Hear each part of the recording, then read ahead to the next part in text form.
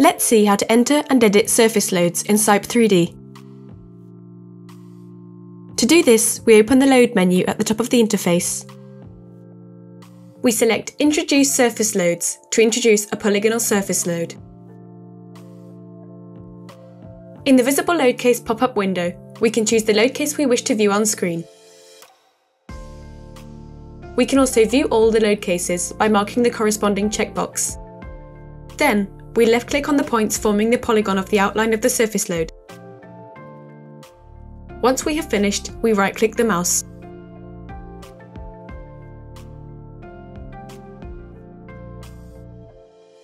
Next, the Introduce Surface Loads window appears, where we choose the load case to which the surface load is assigned.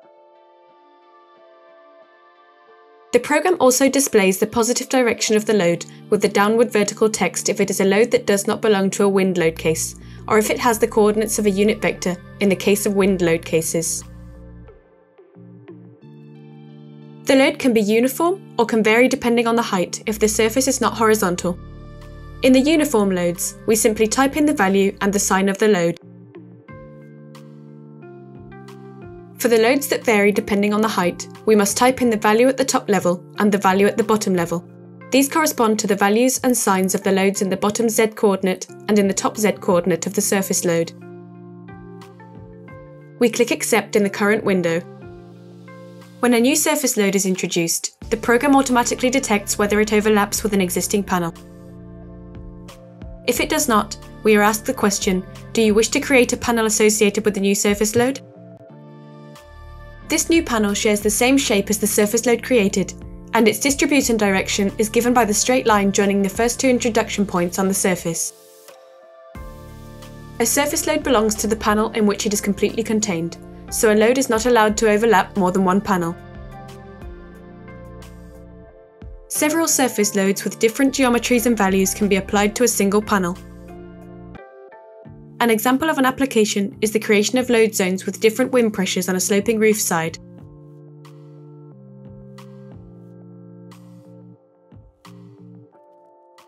The following option in the menu, Edit Surface Loads, allows the selected surface loads to be modified. As before, only the loads associated with the visible load case are displayed on screen. We select the loads one by one with the left mouse button or use the crossing method, and then we confirm with the right mouse button.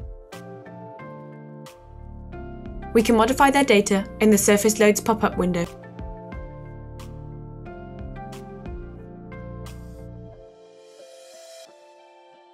The Edit Surface Load Cases option is similar to the previous one.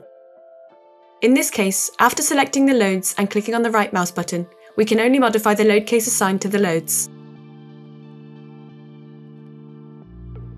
To create a new surface load by duplicating the data of an existing surface load, we click on Copy Surface Loads.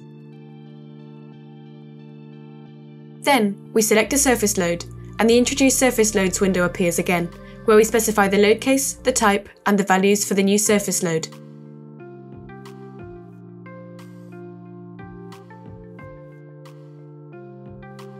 This new load has the same shape and position as the current one. With Move Surface Loads, we can modify the position of the polygon that defines the geometry of the surface load. Before we continue, we must specify whether we wish to also move the loads applied on the same zone belonging to other load cases. After clicking Accept, we must first select the load we wish to modify with the left mouse button, and then the vertices of the polygon to be moved. We confirm with the right mouse button. Now, with the left mouse button, we mark an origin and a destination point where we wish to move the indicated reference point, confirming the action with the right mouse button.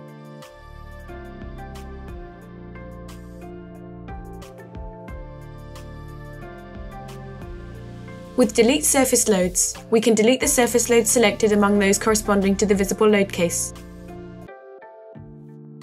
In the same way, after selecting the loads one by one or using the crossing method, we right-click to delete them.